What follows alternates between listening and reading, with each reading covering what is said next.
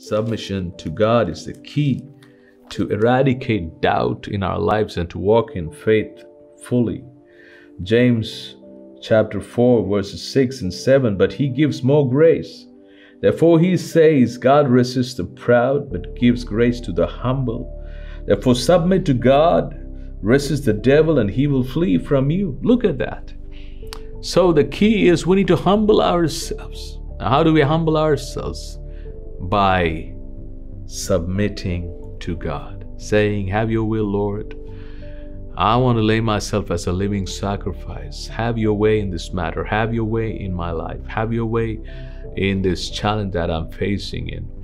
And that's the way we submit ourselves. And then God's going to send you His word. And you're going to, your faith is going to spark up. You go to believe what He sends. And I tell you, and that's the way that you're going to have your healing. You're going to have your breakthrough.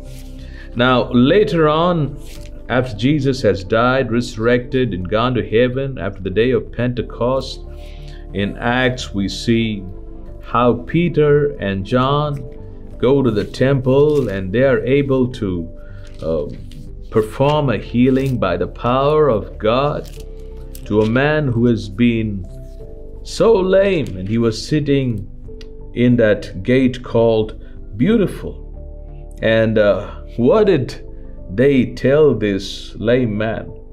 In Acts chapter 3 verse 6, then Peter said, silver and gold I do not have, but what I do have I give you. In the name of Jesus Christ of Nazareth, rise up and walk. Now verse 8 says, so he leaping up stood and walked, and entered the temple with them, walking, leaping, and praising God. Amen. So that was a miracle that happened through Peter and John. Now there was a great crowd that gathered, thinking that these people have healed this lame man, which was true. But what did Peter say in verse 12? So when Peter saw it, he responded to the people, men of Israel, why do you marvel at this? Or why you look so intently at us, as though by our own power or godliness we had made this man walk? And he openly says, it is not by our own power or godliness, but Jesus of Nazareth has healed this lame man. What a maturity. And we can understand from reading the book of Acts later on, even Peter need not touch people.